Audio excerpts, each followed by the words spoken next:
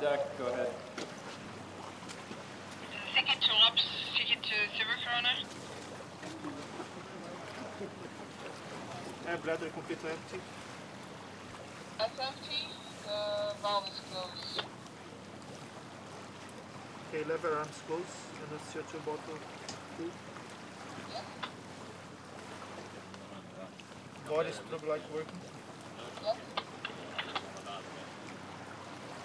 The OFG team really is a leader in taking our deep water AUV experience and integrating that into a larger project. This is the first time that a combined Hugin AUV and USV mothership have been used for its launch, synchronized seafloor survey, and recovery.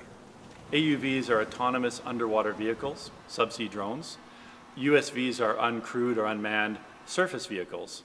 You know, we're full circle operational group with the ability to do the data processing.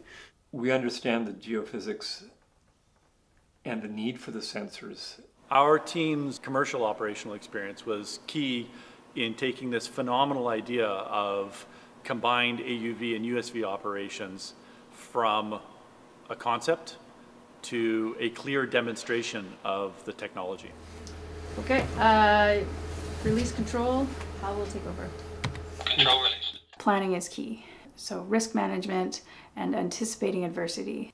We actually have a very, very deep pool of experience. People who have built AUVs from scratch, who have operated 3, 4, or 5 different kinds of AUVs. Stopping mission, AUV on board. All right, well, that's the first. Better data really does equal better decisions, and the systems and technology developed for this project really are an enabler of better data.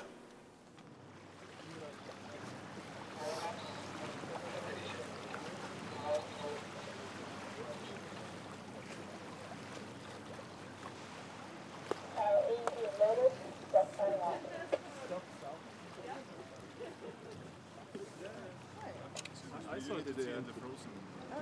Don't worry, we're not leaving it yet. Okay. Starting to get the lines.